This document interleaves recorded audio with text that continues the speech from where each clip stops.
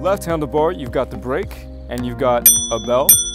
And then on the right handlebar, you have the gas or the button that you press down to go. On the dashboard, it'll tell you the battery life of the scooter as well as how fast you're going.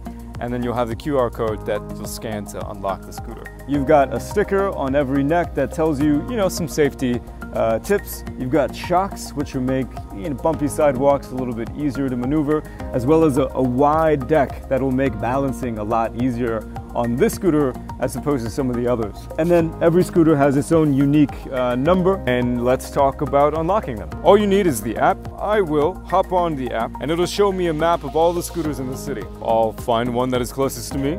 I'll click unlock, and then I will take my camera and I'll scan the code that's on top of it, and then boom, just like that, my time has started. The scooter's unlocked. I will kick the kickstand up, and I will gently, very slowly kick off and then ease up on the gas, and I'm gone.